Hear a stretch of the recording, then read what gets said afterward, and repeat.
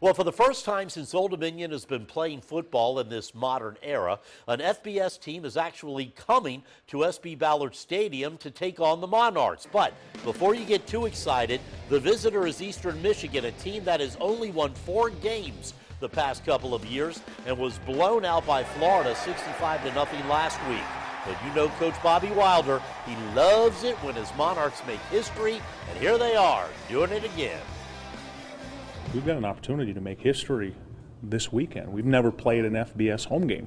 We've never played a team from the FBS at SB Ballard Stadium. So for the 12 Monarchs, for our players, this is the first time ever somebody's coming to us, and then we need to take advantage of this and get that first ever home FBS win. So that's the motivation for us this week, on top of all the the usual coach speak about what we need to get better at. There's an opportunity to make history this weekend.